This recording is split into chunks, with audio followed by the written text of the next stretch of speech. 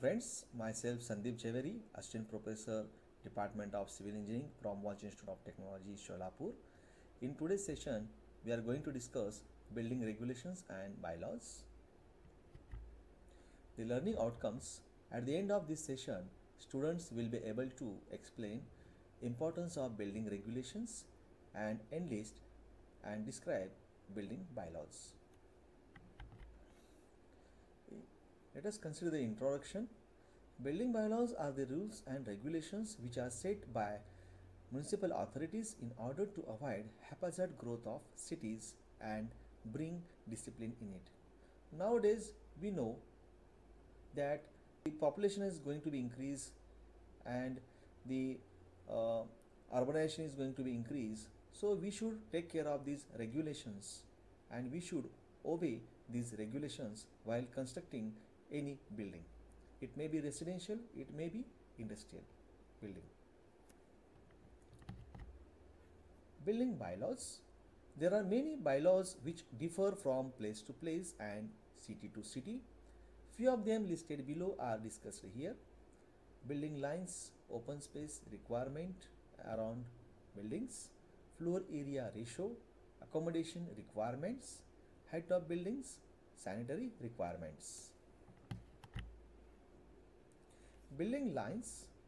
Building line is the line up to which the plinth of a building adjoining a street or a future street may lawfully extend.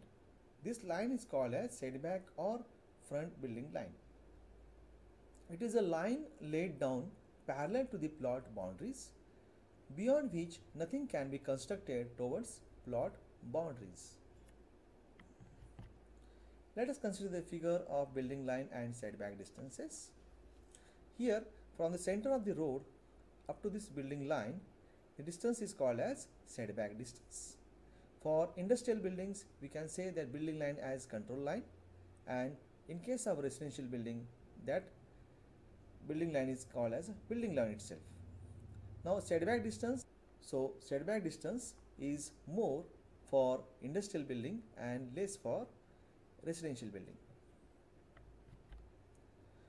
Now there are some standard values of setback distances depending upon the type of road. For national and state highways, for residential building, the minimum setback distance is 30 meter. For industrial building, it is 45 meter. For major district roads, in case of residential building, the minimum setback distance is 15 meter. In case of industrial building, it is 24 meter. Other district road, the minimum setback distance for residential building is 9 meter. For industrial building, it is 25 meter. For village roads, the minimum setback distance for building line of residential building is 9 meter, and in case of industrial building, it is 15 meter.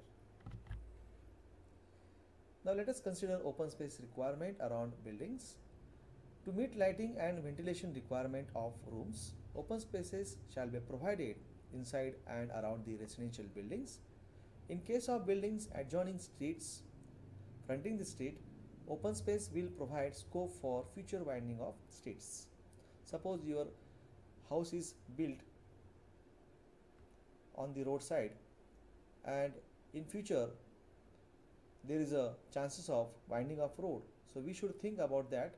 So that is why the open space which we kept for the house, it should be more by considering this future winding of streets.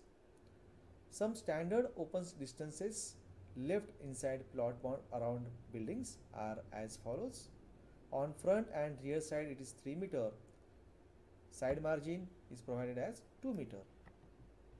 This may also vary from place to place and from city to city.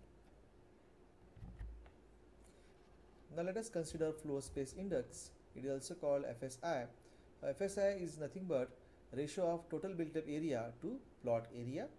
In order to restrict height and construction area of buildings, FSI ranging from 0.5 to 3 are generally laid down by authorities which differ at different places in a city. Now the factors affecting FSI are type of construction, width of streets, fronting the building, traffic load and locality and density, parking facilities and local firefighting facilities. So these things to be considered while taking FSI value in construction. Now, accommodation requirements. For good hygiene, health and ventilation, the minimum accommodation requirements are decided and they are as follows. Minimum accommodation. So for habitable room area, 9.5 meter square is the minimum requirement. For habitable room width, it is 2.4 meter. Room height 2.75 meter. Window area for wall on open side 10% of floor area. Total door and window area 1/7 of the room area. Total ventilation area 0.1 meter square for 10 meter cube of room space. So these are the guidelines, and this may vary from place to place. Height of building. Apart from FSI, the height of building is also restricted by the width of the street in front of the building. Here the table is given which gives some values of height of building for different widths. If the width is W, the height is 1.5 W plus front open space. It is a general criteria. If the width is up to 8 meter, the height of building is 1.5 times width of the street. If width of the street is 8 meter to 12 meter, the height of building is 12 meter. If the width of street above 12 meter, the width of street and that is height of building should be equal to width of street and in no case more than 21 meter. So this value may vary from place to place. Now the height of the building should be such that an imaginary inclined line drawn from the rear boundary at an angle of 63.5 degree to the horizontal should not get obstructed by the building height. So you can see from this rear end, if you draw a angle of 63.5 degree with respect to horizontal line, so it should not obstruct the height of the building. That is a restriction in height of building. Minimum sanitation requirements. The minimum sanitation requirements are given in the table. For single room treatment, 1 nani or sink of area 0.9 meter by 0.9 meter. For residential building, for every 5 single rooms or every 3 double rooms, 1 WC of 1.2 meter square area, 1 closed bath of 1.8 meter square area, 1 urinal of 0.9 meter square area, 1 washing place of 2.4 meter square area, 1 metal dustbin with closed fitting cover. In case of industrial buildings, for 1 person's 5 meter square floor area, that is minimum requirement. For every 25 person or part thereof, 1 WC is there. Now you are supposed to pause the video and answer these questions. Now these are the answers. Here, as we know, the floor space index is governed by ratio of built up area to plot area. So A is the answer correct. In the second one, building bylaws ensure proper air, light, ventilation, parking, sanitation and safety of structures.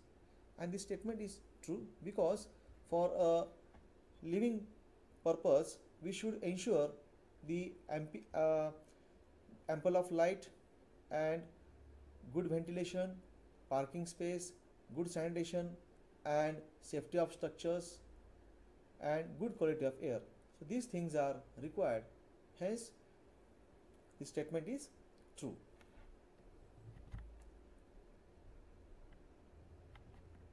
So these are the references which I have used for this creation of video. Thank you.